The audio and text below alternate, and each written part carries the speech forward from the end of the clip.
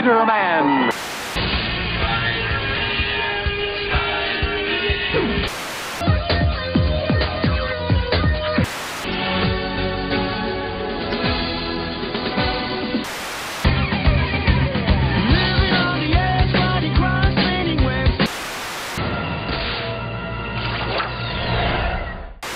So all of you want to know what's going on with the Spiderverse, but it's not over yet. But this did give me an idea. You see, the Spiderverse is all about all of the Spider-Men of the multiverse coming together for a common enemy and to meet finally. Now, Spider-Man is a pop culture icon, and due to this, we have a lot of Spider-Men. And since the Spiderverse is about every universe possible colliding, this means that every version of Spider-Man ever is on the table. And they even invented some new ones just for this. So I went slightly insane and I looked up every single Spider-Man that I could find, and I put them together in a shotgun list. But we'll go more in depth into your favorites and mine thanks to Spiderverse once it ends. Now from A to Z, we're going to go over the ones that I located because the Spiderverse event is shown that it can involve any Spider-Man, even the ones from the newspaper strips and commercials to even Spider-Ham. Age of Apocalypse Spider-Man is executed by the Apocalypse regime because he was an ally of the rebel Gwen Stacy. Amligan Comics is a merged DC Marvel universe, and Spider-Man has been merged with Superboy to create Spider-Boy. He's basically Superboy using the tactile telekinesis to simulate spider powers instead of Superman's powers. Avatar's Covenant of the Shield is an alternate world where sword and sorcery reign supreme against science. Here, he is known as the Web Slinger, and he helps Captain Avalon.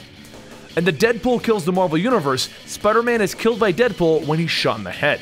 On Earth X, Peter Parker isn't Spider-Man, he is in fact a regular police officer. In the Exiles series, there are several versions of Spider-Man shown. The Spider is a version of Spider-Man that merged with the Carnage symbiote and is now a killer. He came from Earth 15 and is now in the Weapon X program. Mary Jane is the Spider-Woman who is a part of the resistance against the techno-organic virus, and the heroes that have been infected by the techno-organic virus. She's also openly a lesbian, and I don't know why that was such a large note that they needed to mention it. The Spider-Man is a member of the Fantastic Five of his own universe.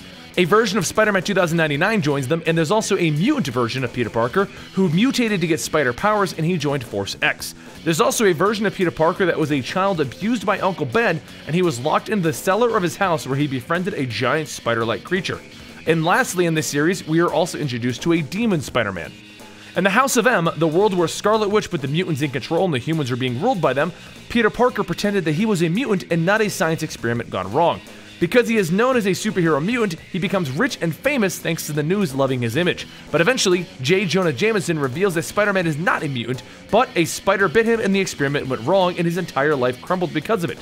In the Kill Raven universe, Spider-Man is a time traveler who is fighting against the second invasion of aliens from the Martians in H.G. Wells' The War of the Worlds.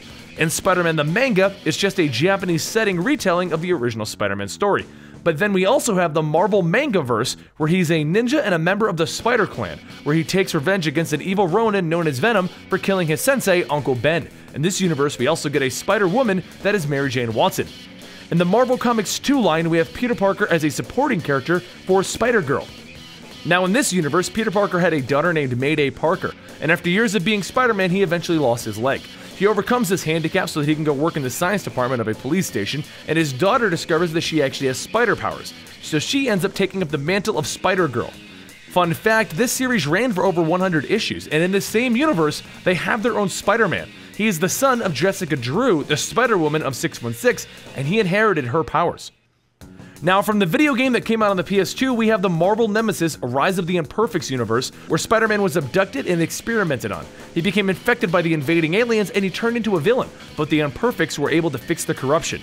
In the universe where Punisher kills the Marvel Universe, there was a very zombie-like virus released into the world, and Spider-Man became Patient Zero. In the actual Marvel Zombies universe, Spider-Man is constantly racked with guilt for eating Aunt May and Mary Jane. But he eventually eats Galactus, gains supergalactic powers, and he travels the galaxy eating planets.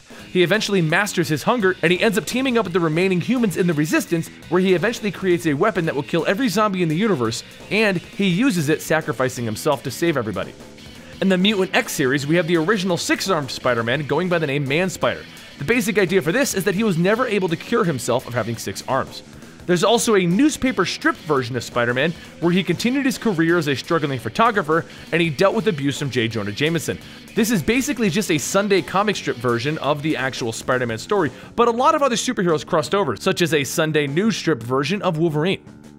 While Deadpool was traveling through the multiverse, he eventually came across a version of Spider-Man that was known as Pestilence, and he was one of the Horsemen of Apocalypse. In the series Powerless, Marvel wanted to tell the tale of what our heroes would do in a world where they didn't have superpowers. Now in this world, Spider-Man is a kid on the internet using the handle Spider-Man, and while he was still bit by the spider, he wasn't given powers. His hand just became atrophic. Now in the series Ruins, which presented a world where all of the stuff that turned our superheroes into superheroes happened, but they still didn't get superpowers, this version of Spider-Man got bit by the spider and he died of a painful rash, and passed the rash on to the main person explaining the story of Ruined.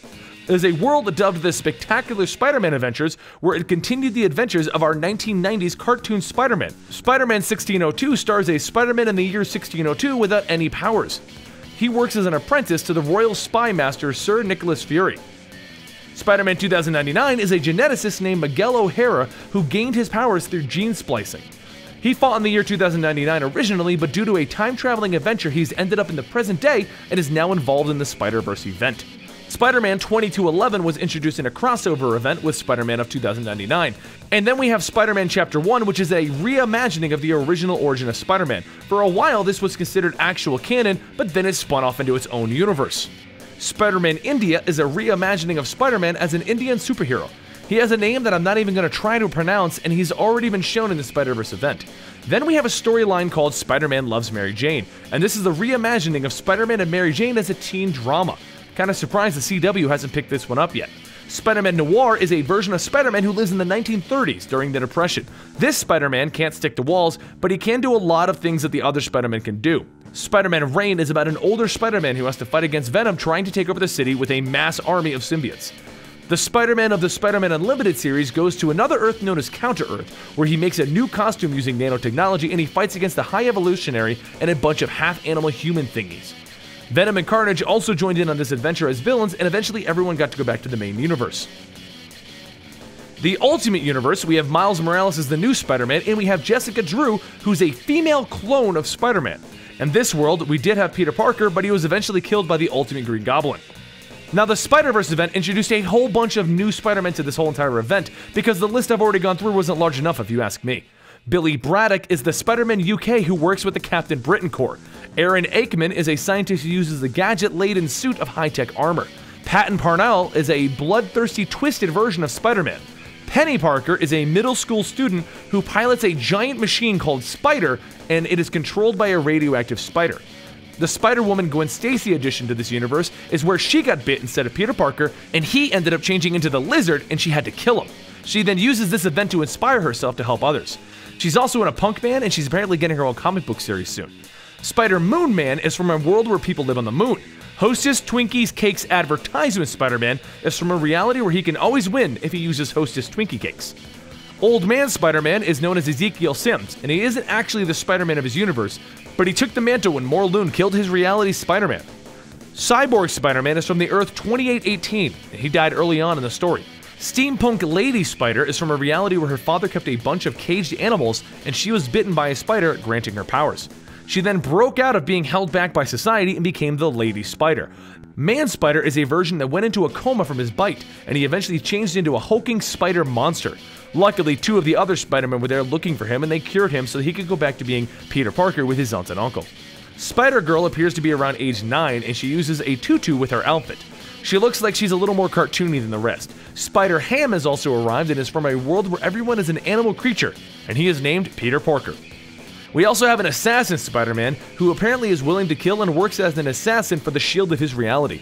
We then have Superior Spider-Man, the version of Doc Ock that was in Peter Parker's brain, and lastly we have Cindy Moon, going by the name Silk, who was bitten by the same spider as Peter Parker, and she's a central important part of the Spider-Verse storyline. Also, don't forget, we also have Tobey Maguire universe, Andrew Garfield universe, the Ultimate Spider-Man TV universe, and even that Japanese television show universe.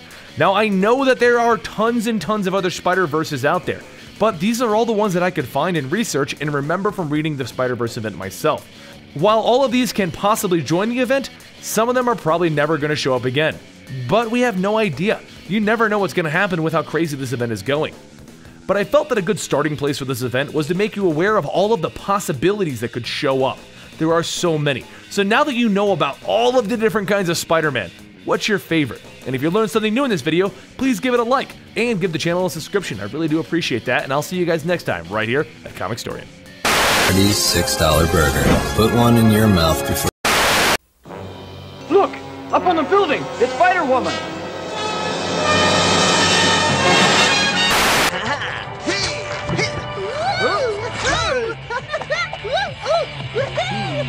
Hey!